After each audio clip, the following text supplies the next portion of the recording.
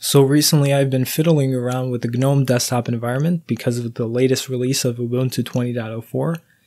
So I decided to take a look at Manjaro's GNOME edition and see how they implement the desktop environment in comparison to Ubuntu. So I have used Manjaro before. In fact, it was my main distro of choice for about just over a year, I'd say. But until recently, I switched to KDE Neon, and I have used the KDE edition for Manjaro, but I have not used the GNOME edition. So keep in mind, this is also not on a virtual machine, so the performance is also going to be a bit smoother.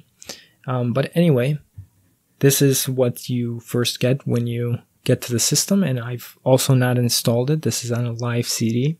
So you get this documentation tab here, support, project. You have all the things you would need if you're a beginner. And I used to use the forums in the beginning when I first started using Manjaro, and it was one of the most helpful forums that I've used. And there's also the social media here and tons of language support. So if you're a beginner who wants to try out Manjaro, well, it's definitely a good choice as a distribution. And if you don't want it to keep bugging you, then you could just disable it really easily. So taking a look at the desktop here, comparing it to Ubuntu 20.04, there's definitely some differences. The most notable being the dock. In my previous video, I talked about how I believe the dock was a bit too big. It was about 44, maybe 46 pixels. This one's just the right size, in my opinion, especially for lower resolution like my laptop screen here. And instead of spanning from the top to bottom, this one is kind of centered. But unfortunately, it doesn't really offer any settings or options to change that. But again, I think that the defaults are good enough. When it comes to the shell, I was also talking about in my previous video how GNOME is kind of oversized. I think that this is even more oversized than the GNOME notification center, although the right-click menu is a lot more compact. And for the default theme, of course, we have this kind of greenish type color that Manjaro has by default. And there's, I don't know if you can really see that on video, but there's it's kind of transparent here, so you can see the background. Overall, I really like the way Manjaro themes its desktops, and for the default wallpaper we have this, and if we look at all the other ones, it has a much bigger collection of images in comparison to this one. Looks pretty cool in comparison to Ubuntu. So as you can see, there's a ton of images that you can choose from. I'm just gonna go with this one.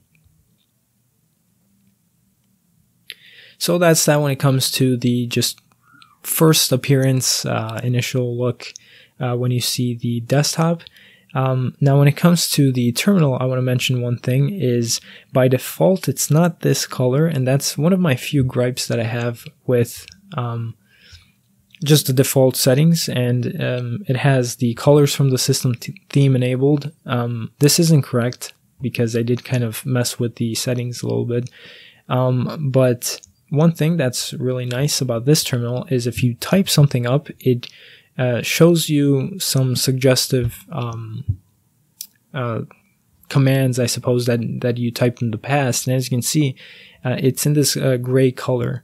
Now, I did switch to a black background, and it's a lot easier to read. It's a lot more visible. But by default, the background itself was gray. So it was pretty hard to read what this text was. So I think that they should definitely change the defaults for the terminal to maybe a black background or something else. But another thing that's really cool is that when you type up these commands, it highlights the commands in green. So let's say if you make a typo, it becomes red and the suggestions go away. Whereas if you type it up correctly, it's highlighted in green, showing you that it's a correct command. So this is pretty nice. Same thing for screen fetch here. Let's also let that run. And it's also using ZSH as its shell. And let's clear that up. If we try to look for NeoFetch, it's red because I don't have it installed. So I think that that's really cool. This is very nice for a terminal implementation by default, so I really like that. Another thing that I prefer for Manjaro over Ubuntu, for example, is the software. The package manager PAMAC is a lot better, in my opinion, than the Software Center, because it has basically everything you need. And of course, if you want to enable AUR support, you just go to Preferences, type up your password, and then go to AUR, and then you can just, with the click of a button, enable or disable it, and that gives you access to a ton of other packages. And if you don't want to use that, you always have Snap support, Flatpak, app images, and so on. So I think it's definitely nice, and it's got different browsers as well. So I think that the defaults, whatever it has to offer in its repository, is what most people would need. Or at least if you're a beginner or someone who doesn't really need a lot of software, it's definitely going to satisfy your needs. Now, when it comes to the default applications, it looks very simple at first glance, and I really like that because they made use of categorizing things. As you can see, there's a lot more here. One thing that was on by default is this caffeine thing, and it has something to do with screensavers. I was wondering what it is myself. It prevents the activation of both the screensaver and the sleep power saving mode.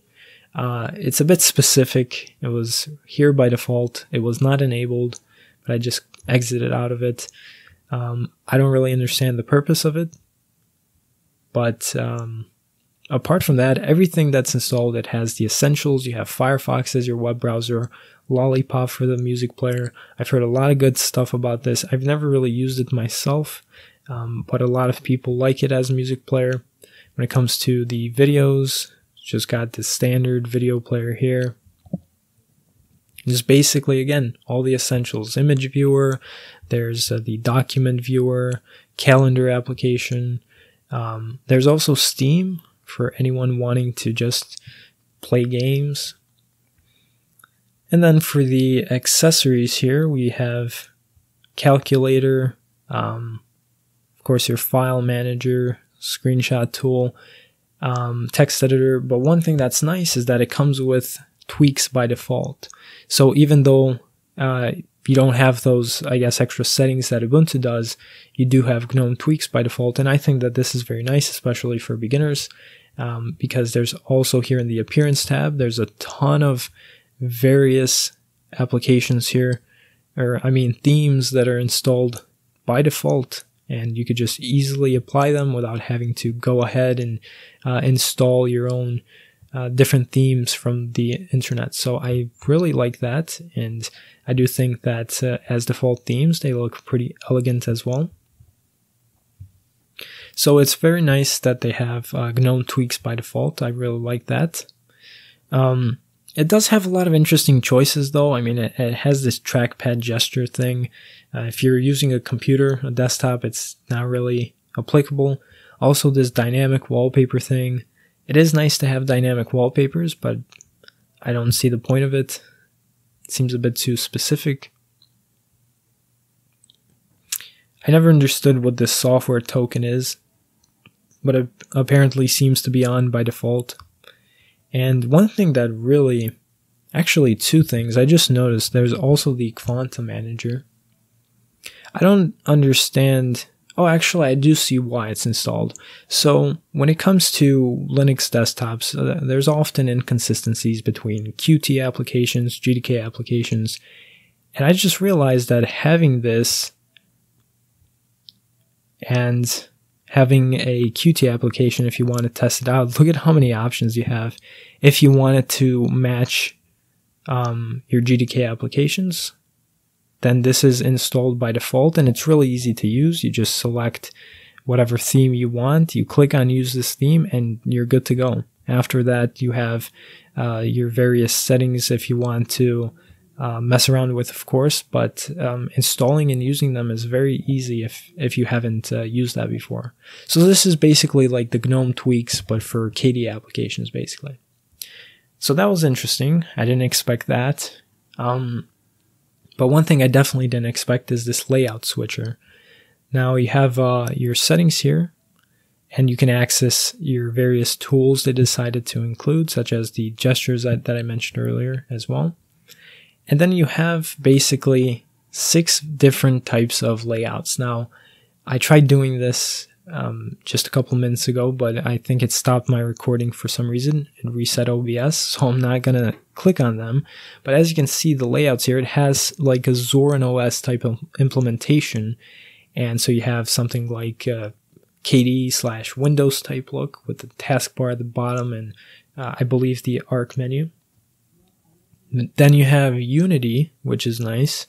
And I tested it out, and it does give you a global menu here, and also the title bar buttons go on the top left. That's very nice. This one's kind of like a Mac OS type with a dock on the bottom, panel at the top. This one is like your standard GNOME, I suppose.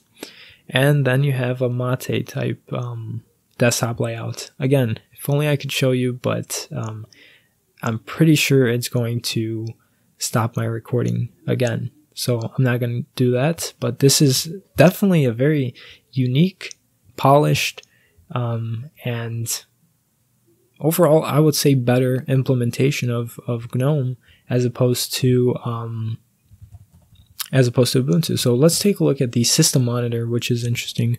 Just want to take a look at that really quick.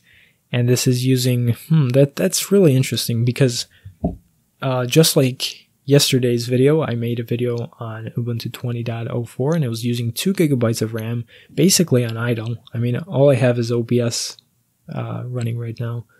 But it's using just under 2 GB. But again, I'm sure if I install the system and if I don't have OBS running and I have everything set up properly, this should be hovering at just below a gigabyte or so.